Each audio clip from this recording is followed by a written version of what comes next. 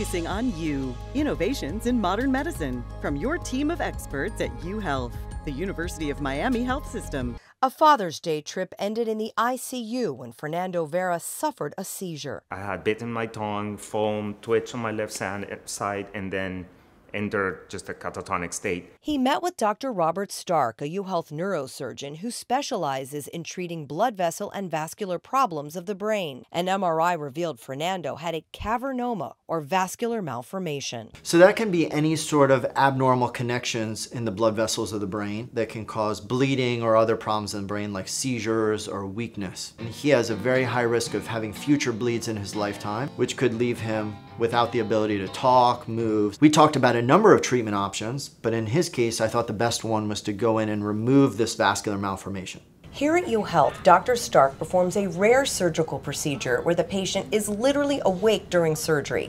This is done in order to avoid harming critical areas of the brain, such as speech. He's talking to us the entire time, and we can stimulate those areas to define, which are the problematic areas that need to be removed and which are the areas that are very important and vital and need to be preserved. The Angioma Alliance recognizes the University of Miami as an overall center of excellence for cavernous malformations. And part of that is banding together clinicians that see these rare things on a daily basis. And that includes people like myself in neurosurgery and endovascular neuroradiology.